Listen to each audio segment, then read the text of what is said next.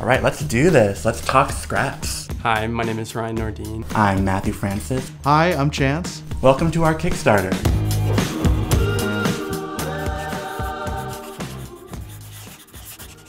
We decided to make a Kickstarter because making films is really hard and you cannot do it by yourself. You need a team of people who really believe in the story and the entire project to make it happen. I knew from early on that I would need someone to help me. And that's when I met Matthew Francis, who is such a brilliant writer. He's already a published author.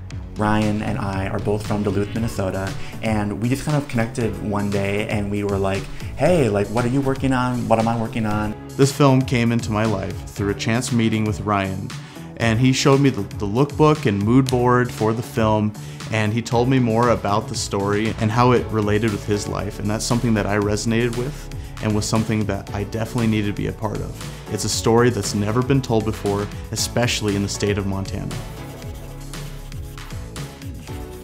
SCRAPS is an LGBTQ+ narrative skate film, the first of its kind. The film was set in 2003, a time where skateboarding is largely male-dominated, Apple iPods are coming onto the market. And gay marriage was not yet legalized. Okay, like, let's take it back. You know how we have like texting and like the internet and everything that was so kind of common and prevalent today?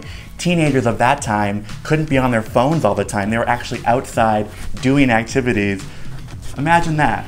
Our story takes some inspiration from skate films as well as gay romances, of course. We have ones like mid-90s that are gritty, full of skateboarding, young teen boys kind of trying to figure out their place in the world, as well as romances like Call Me By Your Name, Moonlight, and even some recent sensations like Heartstopper and Young Royals. What we really wanted to get across in this story is what it's like to be a small town dreamer and an outsider in your community.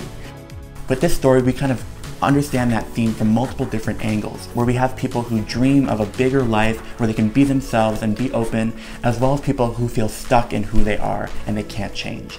And I think what's really great is we're able to kind of dissect all of this and really find some beautiful, profound meaning from all of it. Okay, so why is SCRAPS important? Why is it a story and a film that we need to make? This film is really important to Montana because the LGBTQ+ community here is so small.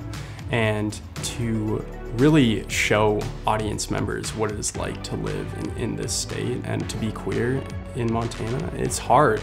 SCRAPS is a fresh, cinematic work of queer art that is desperately needed in a time like today.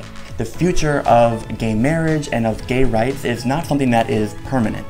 Everything seems to be up for grabs and it's very scary right now. This story is a perfect vehicle to showcase how much harder it was for queer youth in the early 2000s and how we must never recede from our progress.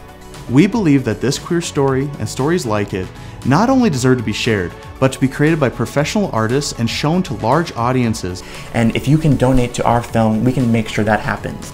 I am so proud to finally hold this in my hands. And I'm really excited for you to delve into its pages and to learn more about SCRAPS.